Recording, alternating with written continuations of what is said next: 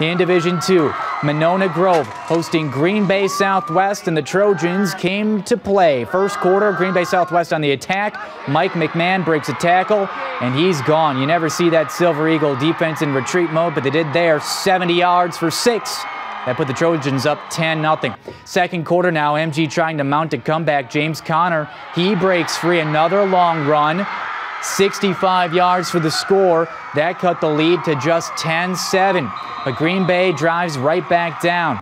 Jake Gorzik right here from a yard out plows in. Silver Eagles down 20-7, and their season comes to an end with an upset loss at home, 30-27. In